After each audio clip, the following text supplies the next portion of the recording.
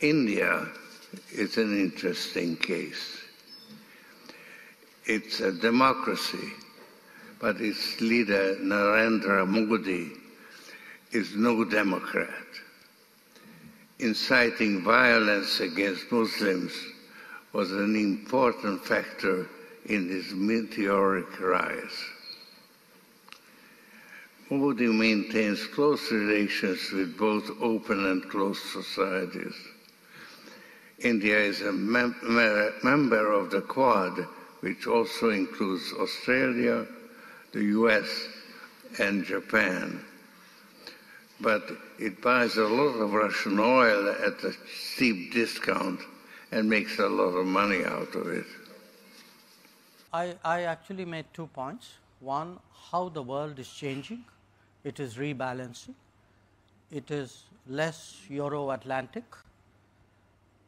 I don't think everybody gets that. I think old habits die hard. I mean, very candidly, there are still people in the world who believe that their definition, their preferences, their views must override everything else.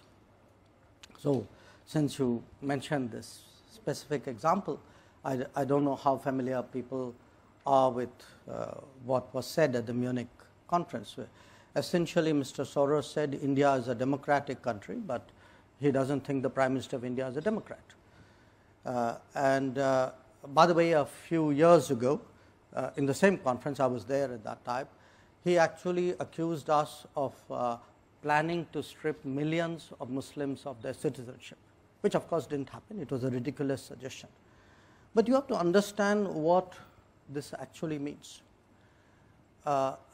I could take a view that the individual in question, Mr. Soros, is a old, rich, opinionated person sitting in New York who still thinks that his views should determine how the entire world works. Now, if I could only stop at old, rich and opinionated, I would put it away. But he is old, rich, opinionated and dangerous, because what happens is when such people and such views and such organizations, they actually invest resources in shaping narratives. I spoke about globalization. Now, what globalization does is it actually creates a lot of the seamlessness of globalization, which creates all the opportunities, also allows narratives to be shaped, money to come in, foundations to go about their agenda. Now, in this particular case, I mean, it is very clear that he has very strong political preferences. He actually thinks that, I mean, doesn't matter that this is a country of 1.4 billion people, we are almost there, whose voters decide how the country should run. He actually thinks, well, if, and again, I cite him as an extreme example, okay, but there are other, manifestations of this in different countries, where people like him think an election is good if the person we want to see wins. If the election throws up a different outcome, then we actually will say it's a flawed democracy. This to my and the beauty is all this is done under the pretense of advocacy of open society, of transparency, etc. So our generation, we have grown up with concepts like regime change, which influence operations. Now, you can call it what you will. I mean, to me, this really looks the same, with a gloss of some kind of do-goodism on it. So, for me, it's actually necessary today that we have today a serious conversation on democracy.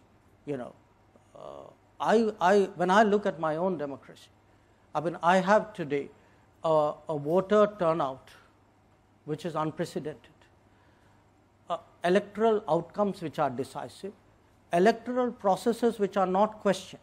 We are not one of those countries where after the election somebody goes to arbitrate in court. Okay?